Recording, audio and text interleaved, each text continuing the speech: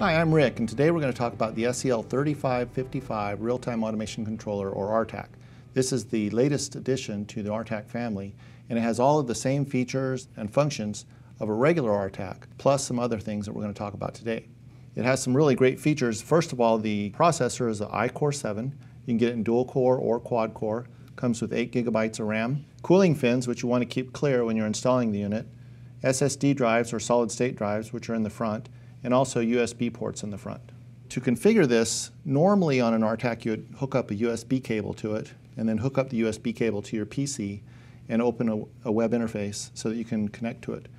But on this unit we can do it locally. So I have a monitor here that I'm connecting to a DVI connector here in the back. There's DVI and there's also a display port. So with adapters you can use HDMI or you can use the VGA cable.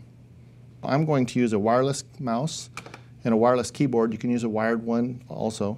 And I have the little wireless dongle here so you can plug it in the front, or like I said, any of the USB ports. I'm going to plug it in the rear. I have my monitor connected. I have my mouse and keyboard connected. I apply power to the unit on one of the load sharing power supplies. It comes with one, but you can order it with two if you have two different power sources. There are two copper Ethernet ports, two serial ports, and there's also PCI expansion cards to allow you to have 8 more Ethernet ports or up to 24 more serial ports. The unit comes with one PCI card that has 6 serial ports available. This unit is kind of unique. There's not a BNC connector for iRig-B input. You actually use the iRig-B going into a serial card and the iRig-B coming out of the serial card to go to your end devices as well. When I fire it up, the web interface immediately comes up. I can create an account just like normal, like I cover in the other RTAC videos. And here I can set up the user account information. I can set up the interface information for the IP addresses and things like that. And all of that information is contained in the manual. Also, there's a really cool feature that if I have an HMI on here that I've loaded using Diagram Builder software, I can just click on this HMI and have it up all the time there in the substation or wherever it's installed. Also, if I go to accounts, user accounts, there's an option to have an auto login feature.